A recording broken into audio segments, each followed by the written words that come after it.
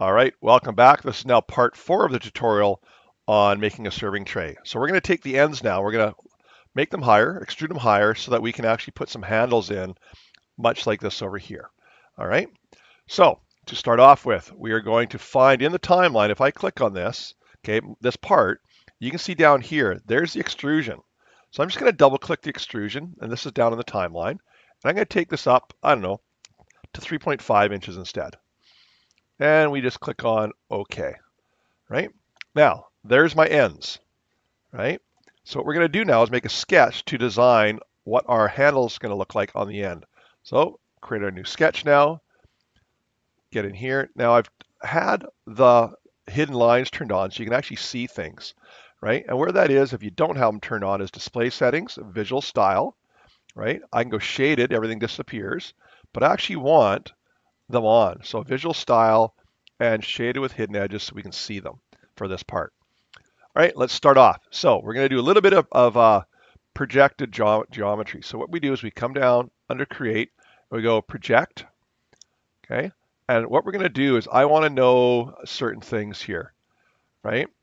So because I want to be able to click on certain lines later on. So I'm just going to click on the outside of that, and that just clicked on the whole outside, okay?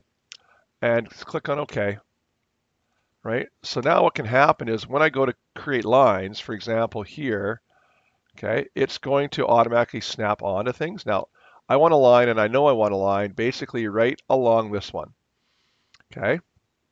And I'm going to go, I have to go past this point here of half an inch. And so I'm just going to go a little bit farther, and I'm going to go 5/8.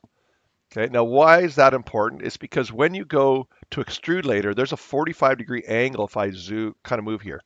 There's this 45-degree angle. And if I don't put a straight line here, it's going to make something look really funny in the corners when you go to visually see it. Okay, so we go back to my right view. So that's the first thing. Second thing is I'm going to come along the top, find my center point right there. Okay, and I'm going to draw this line farther down.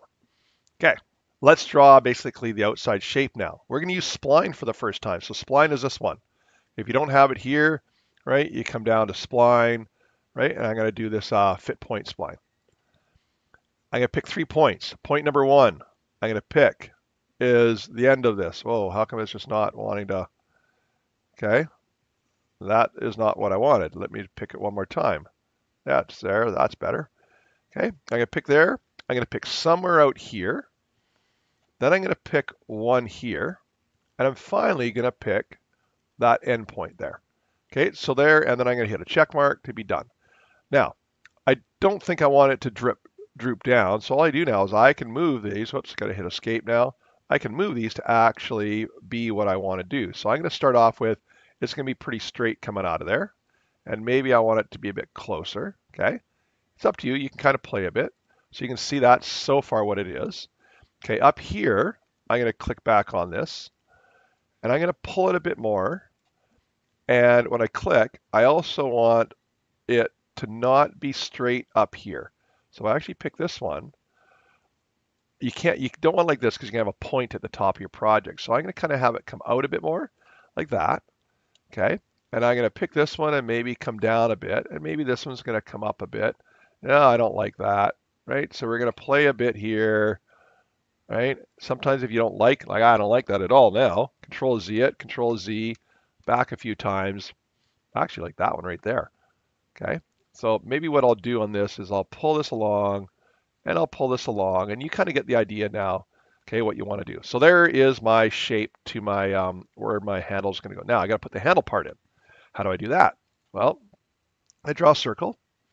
And I'm just going to draw a circle here, minimum 1 inch. So I'm going to make mine an inch because you got your hands through it. And I'm going to create a line that goes from the top of this. It'll show you where it snaps into place. Okay, so basically right at the top. I got to come along and go a straight line across to there. And I'm going to do the same thing down here. Pick my line, go across. Okay, and then I trim, T for trim. Cut that out. So there's my partial handle. Now I don't, yeah, okay, we'll see what it's going to look like. So there's my shape, there's my handle, and we've only done half of it because we're going to mirror it. So we come up to mirror, and I pick my parts, that I want. All this stuff, all this. I also got to pick this line right here. Okay, and that's my half. And then I pick my mirror line, which is this, and I click OK. And there we go. Now there's so many constraints in there. I'm going to visually come up here. I'm going to expand this, take my constraints off, and you can now see where I'm at. Now, you have one of two choices. One, you just have to extrude two of those things, or you can delete the line. I'm going to leave the line. It's no big deal. We finish the sketch. We go on a 45 here, a bit of an angle. We go to extrude, and we pick our pieces that we're going to extrude, and we're going to cut through 1/2 inch. So I'm just going to go like that and click OK. So there we go. We now have our handles of our project, right? And I think we're going to stop there, and we'll finish off in the next tutorial, right? So that concludes it. Make sure you save it as usual. Save it, OK. And if you're not sure what's happening right now, I'm going to expand my my data panel, and you can see somewhere down in here, serving tray. I think I called it V1. There we are, and we're on version 3 of it already. Okay, so I'm going to hide that and end our tutorial now.